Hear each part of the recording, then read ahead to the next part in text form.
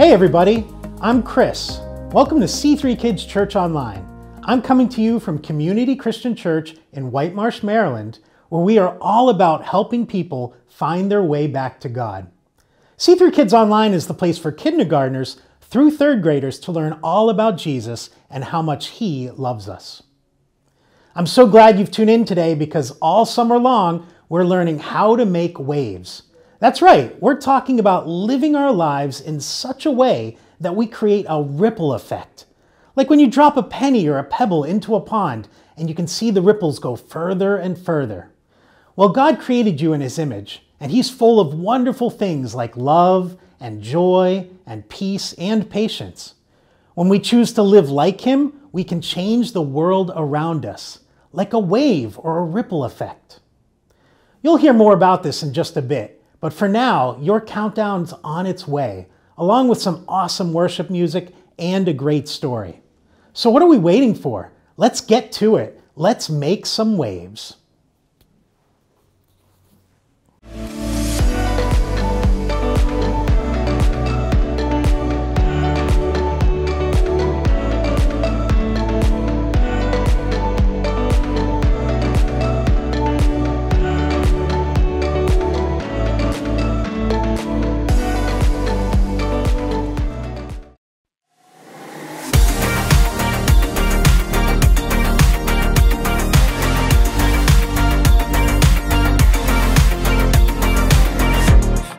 Got to see what you see.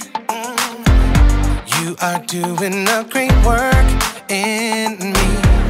I've decided I can't stand still. No, you have given me purpose. All my heart is yours. All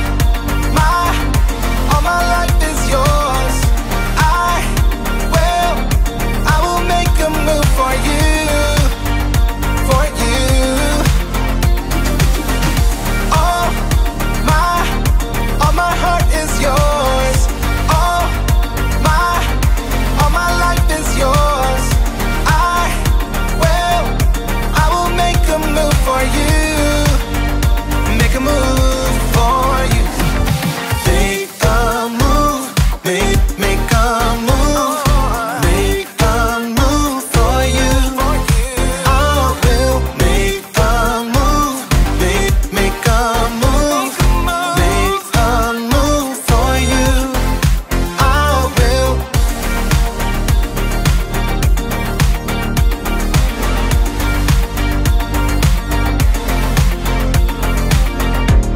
Take up the call to serve you. You have given me a job to do. I wanna love the world just like you. Yeah, you have given me purpose. All my heart is yours. All my life is yours. I will make a move for you, for you. All my heart is yours. All my life is yours. I will make a move for you. Make a move for you. Make a move, make a move. Make a move for you. I will make a move, make a move. Make a move for you. I will.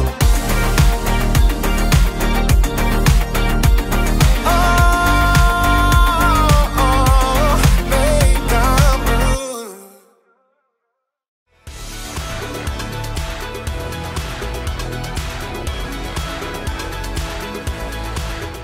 Hello everybody, I'm Haley and I've got something to show you. It's called a ripple tank and it will help us see waves in motion and it will help us learn how we can make waves because what you do today can change the world around you.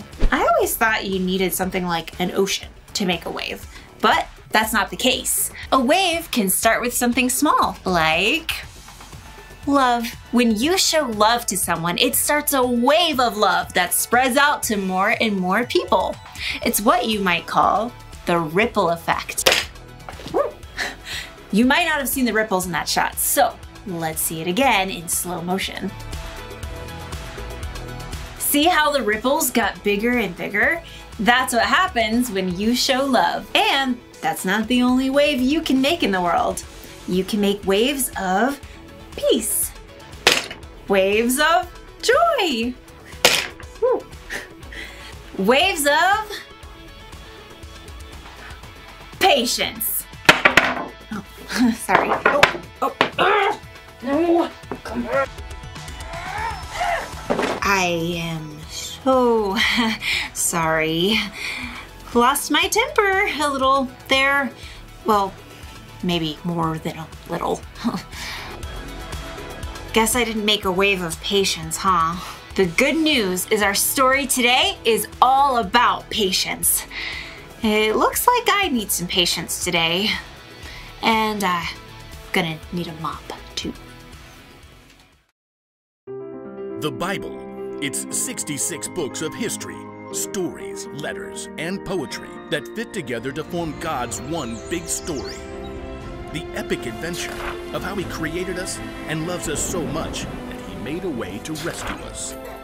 As we travel through the Bible, from Genesis to Revelation, we discover people who met God and found their lives changed forever.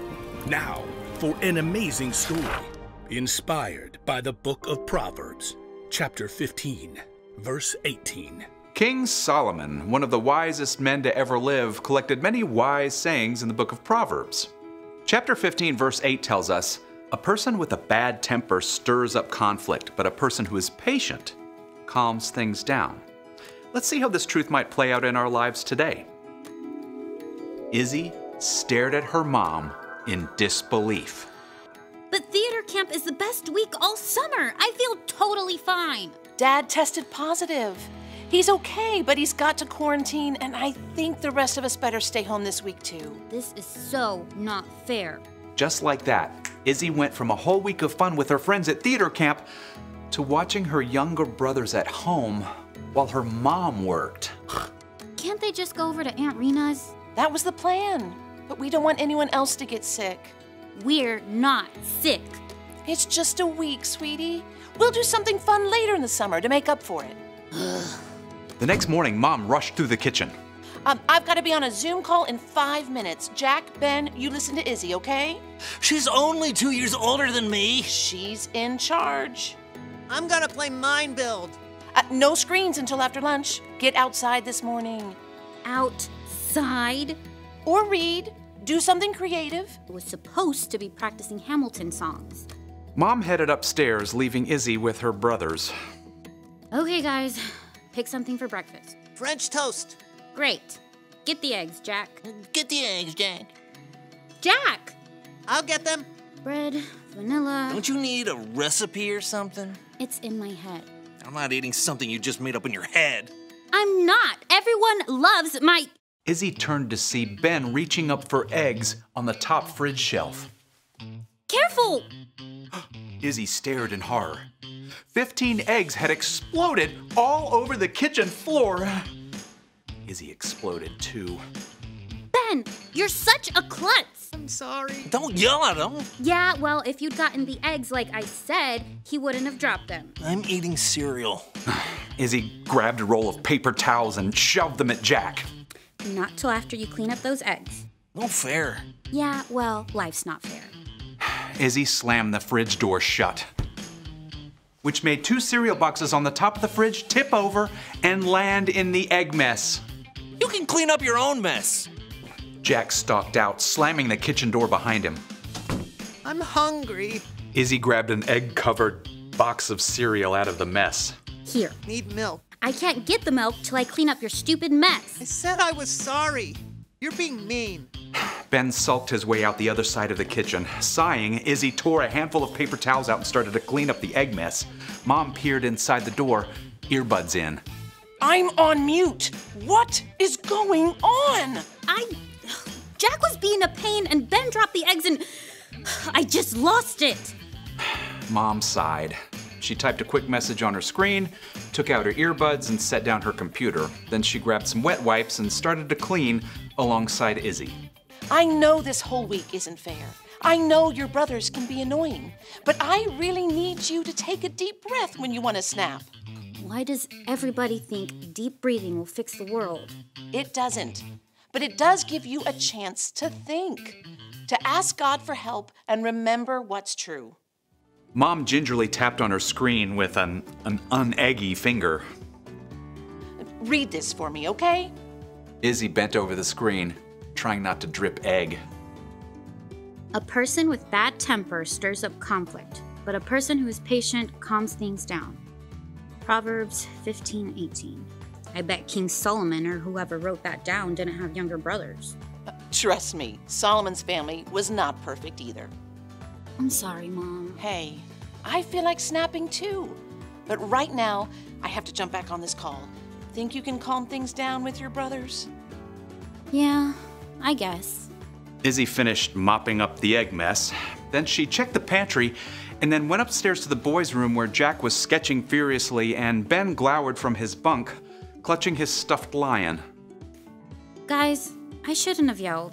I'm sorry, but I did find this new box of sugar bombs way in the back of the pantry. Oh, yeah! Mom only lets us have those for snack. It's a special week, and I'll make sure we have eggs to do French toast tomorrow. So the three siblings marched back down to the kitchen for giant bowls of sugar bombs. Yay! Ben managed to splash his milk all over the table. Oops. Ben! Izzy could see both Ben and Jack brace themselves. She took a deep breath. It's fine. I'll help you clean up. And after breakfast, we can get out the slip and slide. Yes! You're going in the mud. Nope, it wasn't the way Izzy thought she would be spending her week, but if she could keep her temper, maybe she would have fun after all.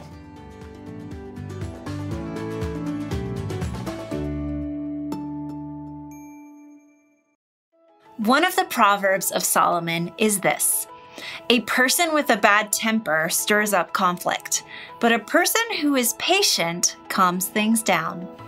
So, what kind of things make you impatient? Do you get angry at other people when they don't act the way you think they should? Or when they get in your space or mess with your stuff? Do you get angry when things happen beyond your control, like accidents or sicknesses or bad weather? Maybe you get angry at yourself when you mess up. There are a lot of things that can make us impatient. We want to make waves, right? Start a ripple effect. But when you're not patient, you can make a wave too. More like a tsunami. Yeah. Patience is one of the hardest virtues to get good at. It takes a lot of time and a lot of practice. So, when you feel like you're about to lose it, you can try taking deep breaths. Or you can count to 10 or 20 or however long it takes. Or you can talk to God. When you put your trust in Jesus, the Holy Spirit can help you show patience. When you learn patience, you can go from someone who makes a mess to someone who calms things down. The one thing to remember today is this: be patient with each other. Everyone you see has their own struggles with impatience, so help each other out. And when you do mess up and lose your patience, take the time to make things right.